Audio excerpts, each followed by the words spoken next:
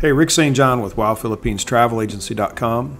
Today we're going to be looking at the Iwahig Prison Farm, which is part of the city tour. If you choose this city tour package, touring the prison farm is included in that.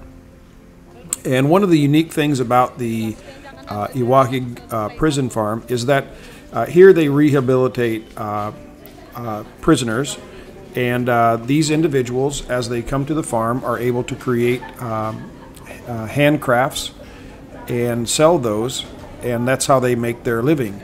So your tour bus will drop you off here at this souvenir shop, and you're free to purchase any of these really beautiful and native looking handmade products.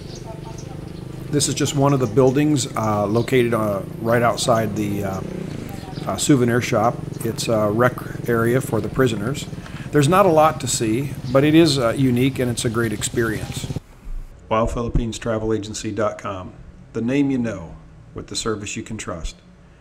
We're one of the most respected and trusted names in Philippines travel, offering the most complete packages at the best prices, guaranteed.